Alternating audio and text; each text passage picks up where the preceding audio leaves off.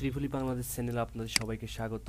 আজকে আমরা কথা বলবো হচ্ছে পর্ব 3 নিয়ে, ট্রান্সফর্মার ম্যানুফ্যাকচারিং এর পর্ব 3 নিয়ে কথা বলবো। মূলত হচ্ছে আমরা প্রথম পার্টে আমরা বলেছিলাম হচ্ছে ট্রান্সফর্মার ম্যানুফ্যাকচারিং এর হোল প্রসেসটা, কিভাবে আমরা একটা ট্রান্সফর্মার তৈরি করি এর হোল প্রসেসটা নিয়ে কথা বলেছি। এবং সেকেন্ড পার্টে আমরা কথা বলেছিলাম হচ্ছে অল মেটেরিয়ালস অফ ট্রান্সফর্মার, একটা ট্রান্সফর্মার বানাতে কি কি জিনিসপত্র লাগে, কি কি মেটেরিয়ালস লাগে সেটা সম্পর্কে। সো আজকে আমাদের পার্ট 3। সো আগে দুইটা পর্ব যারা দেখেননি অবশ্যই দেখে নেবেন, দেখলে অবশ্যই আপনার স্টার্টিংটা কিভাবে আসলো সেটা বুঝতে পারবেন এবং এই পর্বটা খুব ভালোভাবে ধরতে পারবেন। আর যারা যারা আমার চ্যানেলটি এখনো সাবস্ক্রাইব করেন অবশ্যই সাবস্ক্রাইব করে নেবেন। আচ্ছা, কথা না বাড়িয়ে শুরু করি। আজকে আমরা কথা বলবো হচ্ছে যে আপনি যে ট্রান্সফর্মার ম্যানুফ্যাকচার করবেন, এটার প্রাইমারি সাইড এবং সেকেন্ডারি সাইড, দুটি সাইড থাকে এবং দুটি সাইডের আপনার কারেন্ট কত হবে এবং আপনার দুটি সাইডের জন্য আপনার যে কয়েলটা আছে সেটার আপনার প্রাইমারি সাইডের যে আপনি উইন্ডিং করবেন, সেকেন্ডারি সাইডে যে উইন্ডিং করবেন, সেই উইন্ডিং করার যে কয়েলটা আছে সেটা কত কত মাপের হবে, কত মেজারের হবে, কত এরিয়ায় কত হবে এবং এর লেংথ কত হবে, ওয়াইড কত হবে, এটা সম্পর্কে। সো আমরা শুরু করি প্রথম হচ্ছে যে কারেন্ট মেজারমেন্ট দিয়ে, আমাদের প্রাইমারি কারেন্ট কত হচ্ছে এবং সেকেন্ডারি কারেন্ট কত হচ্ছে এটা নিয়ে। সো আমাদের প্রাইমারি কারেন্ট এবং সেকেন্ডারি কারেন্টের জন্য একটা নির্দিষ্ট সূত্র আছে, যেটা হচ্ছে যে primary current equal to P by load voltage into √3। So P হচ্ছে আমরা যে ট্রান্সফরমারটা ম্যানুফ্যাকচার করছি সেটা কত কেভি ট্রান্সফরমার, সেটার ভ্যালুটা হচ্ছে পি। যেমন আমি 630 কেভি এর একটা ট্রান্সফরমার ম্যানুফ্যাকচার করছি, সো আমাদের এখানে পি এর ভ্যালু হচ্ছে 630 কেভি এবং লোড ভোল্টেজ হচ্ছে আপনি কত কেবি থেকে কত কেবি ট্রান্সফার করছেন। একটা ট্রান্সফারের কাজ হচ্ছে যে প্রাইমারি সাইড থেকে সেকেন্ডারি সাইডে ট্রান্সফার করা, ভোল্টেজ ট্রান্সফার করা প্রাইমারি সাইড থেকে এবং সেকেন্ডারি সাইডে। সো আপনি কত ভোল্টেজ ট্রান্সফার করছেন প্রাইমারি সাইড থেকে সেকেন্ডারি সাইডে।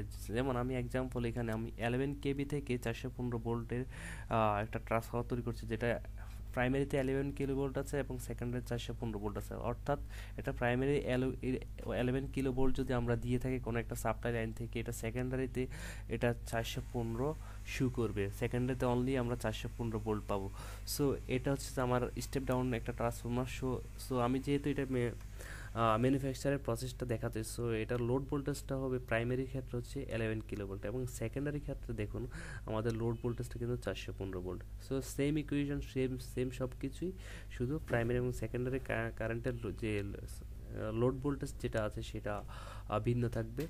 সো আমরা এই অনুযায়ী আমরা রেজাল্ট পেয়ে গেলাম। এখানে √3 আমরা ইউজ করেছি, এর কারণ হচ্ছে যে আমরা আমাদের যে ট্রান্সফর্মারটা আমরা ম্যানুফ্যাকচার করছি এটা 3 ফেজ ট্রান্সফর্মার। সো এটার ক্ষেত্রে আমাদের সব ক্যালকুলেশনের পর আমরা প্রাইমারি সাইড কারেন্ট যেটা পাচ্ছি সেটা হচ্ছে 33.066 এম্পিয়ার। সো আমরা সেকেন্ডারি কারেন্ট সেম ওয়েতে আমরা যদি বাইর করি তাহলে আমরা পাবো হচ্ছে 876.45944 এম্পিয়ার।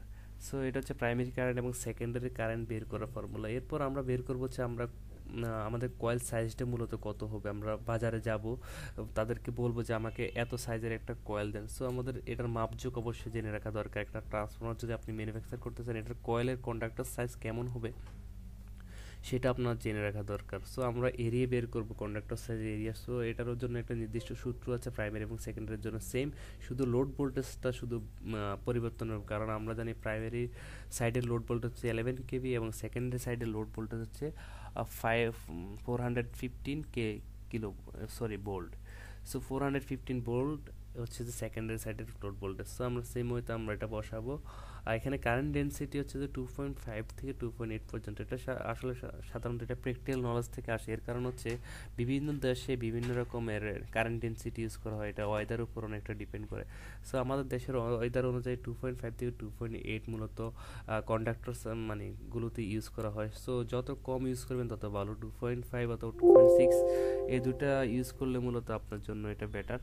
সো এখানে আমরা এই 2.6 মূলত এখানে আমরা ধরে নিলাম যে কারেন্ট ডেনসিটির ভ্যালু হচ্ছে 2.6।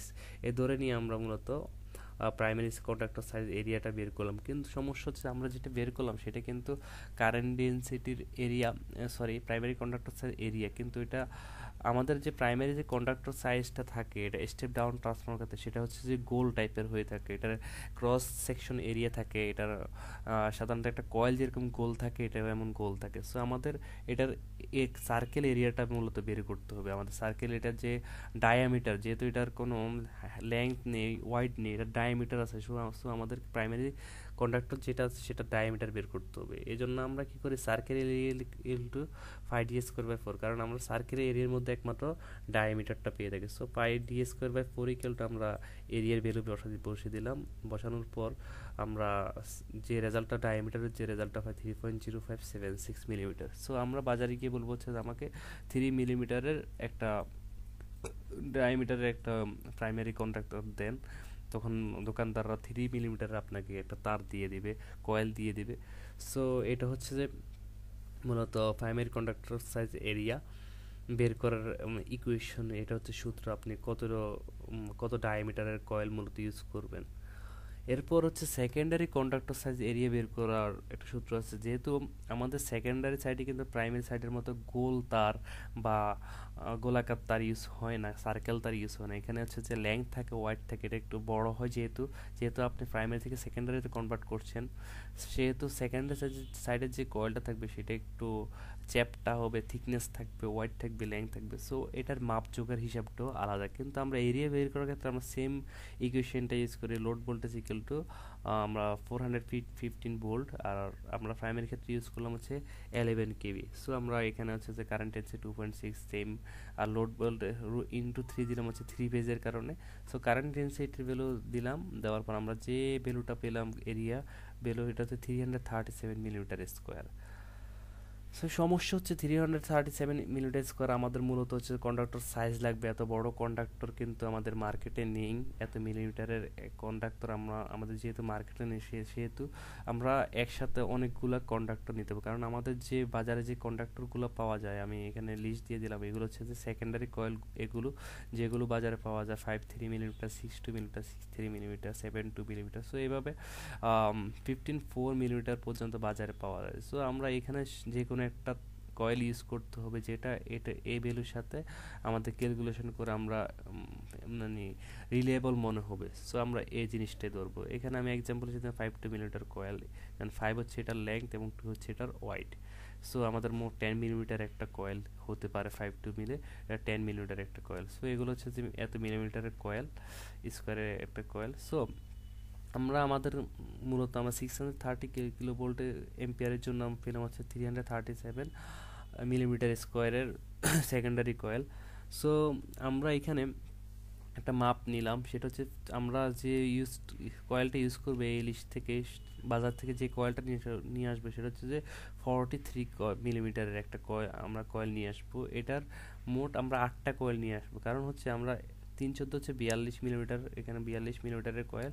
সো 42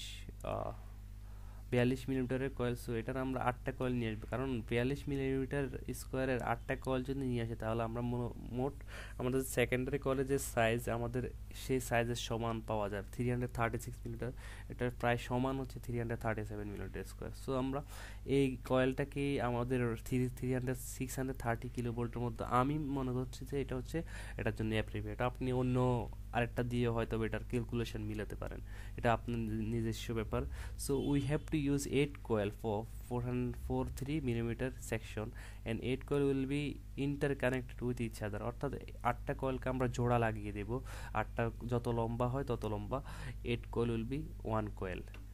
সো এটা হচ্ছে যে মূলত কন্ডাক্টর, আপনি প্রাইমারিতে কত কন্ডাক্টর ইউজ করবেন সেকেন্ডারিতে। সো প্রাইমারিতে আমরা ইউজ করবো যে 3 মিলিমিটারের ডায়ার একটা কন্ডাক্টর, যেটার এরিয়া হবে হচ্ছে যে 7.3427 মিলিমিটার স্কোয়ার, এবং এটা ডায়া হবে হচ্ছে এত, এবং এটার হাইট, এবং আমরা এটা যেহেতু আমরা ইউজ করছি হচ্ছে এই কয়েলটা মূলত আমরা ইউজ করছি এই কয়েলটা ইউজ করছি আমরা 14.3 মিলিমিটারের কয়েলটি ইউজ করছি। সো এটার লেংথ থাকবে 40 এবং 3 হচ্ছে যে এটার ওয়াইড, এবং এটার যে আমরা মোট কয়েল ইউজ করবো হচ্ছে এটার 8টা, কারণ বাজারে আমাদের নির্দিষ্ট মাপের মূলত কয়েল পাওয়া যায় যেগুলো, সেগুলো হচ্ছে যে 14.3, এটার হচ্ছে আমাদের স্ট্যান্ডার্ড সাইজ, এবং এটার 8টা কয়েল আমরা ইউজ করব।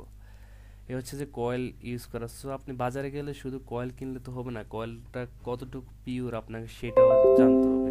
সো আমাদের মধ্যে যে কয়েলটা আছে আমরা সেটার প্রাইমারি কয়েলের রেজিস্ট্যান্স এবং সেকেন্ডারি কয়েলের যে রেজিস্ট্যান্স আমরা সেটা যদি বের করার পর সেম যদি রেজিস্ট্যান্স থাকে, ওটার রোধ আমরা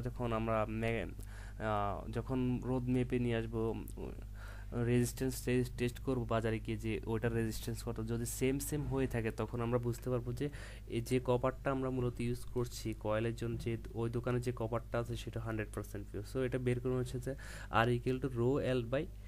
সো রো এর ভ্যালু হচ্ছে যে কপারের ক্ষেত্রে আপনি সবসময় জানেন, এটা আগে আপনি পড়েছেন 0.022 রো এর এক নির্দিষ্ট একটা আপেক্ষিক কপারের নির্দিষ্ট একটা আপেক্ষিক রো এর ভ্যালু আছে, সেটা হচ্ছে 0.022, এবং আমরা সবসময় লেংথ যেটা ধরি সেটা হচ্ছে যে 1000 মিটার, এবং এটার এরিয়া হচ্ছে যে আমরা যেটা প্রাইমারি কন্ডাক্টর সাইজ এরিয়া যেটা বের করেছি 7.3427, এটা আমরা প্রাইমারি কন্ডাক্টর সাইজ এরিয়া আগে বের করেছিলাম। সো এই অনুযায়ী এটার রোধ হচ্ছে 3 ওহম।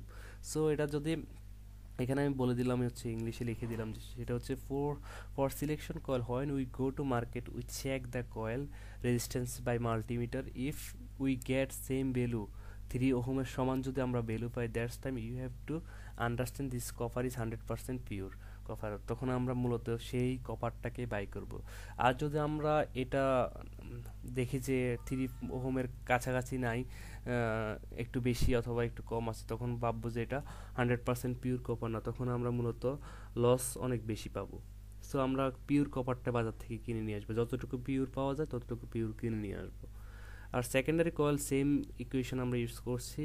এখানে এরিয়া হচ্ছে সেকেন্ডারি কয়েলের যে এরিয়াটা আমরা 42 ধরলাম, কারণ আমরা এখানে 8টা কয়েল কিন্তু 42 মাপের কিন্তু 8টা কয়েল ইউজ করেছি। সো আমরা 8টার হিসাব তো আমাদের দরকার নেই, আমরা একটা হিসাব করলে মূলত 8টার হিসাবটা আমরা পেয়ে যাবো। এই জন্য আমরা একটা এরিয়া নিলাম হচ্ছে 42 মিলিমিটার স্কোয়ার। সো সেটার এরিয়া নেওয়ার পর আমরা যে ভ্যালুটা পাবো সেটা হচ্ছে 2.75 ওহম। সো এই ভ্যালুর কাছাকাছি যদি সেকেন্ডারি কয়েল যেটা আমরা থাকবো, এটা মাল্টিমিটার দিয়ে টেস্ট করে দেখবো। তো যদি আমরা সেম ভ্যালু পাই তাহলে আমরা বুঝবো যে আমাদের যে কপারটা আমরা ইউজ করছি, যে কয়েলের মধ্যে যে কপারটা ইউজ করছি, তারা এটা 100% পিওর একটা কপার আমাকে দিচ্ছে। সো তখন আমাদের কি হবে, লসটা আমরা অনেক কম পাবো। সো এই হচ্ছে মূলত আমাদের আজকের আলোচনা। আজকে আমরা মূলত কথা বলেছি যে কীভাবে কয়েল সিলেকশন করবেন। আশা করি আপনারা খুব ভালোভাবে বুঝতে পেরেছেন। সো সামনের পর্বগুলো ভালোভাবে ইনশাল্লাহ দেখবেন, আশা করি অনেক ভালো কিছুই শিখতে পারবেন। সে পর্যন্ত সাথে থাকুন, আর আমার চ্যানেলটি সাবস্ক্রাইব করবেন, লাইক করবেন, কমেন্ট করবেন। ধন্যবাদ সবাইকে।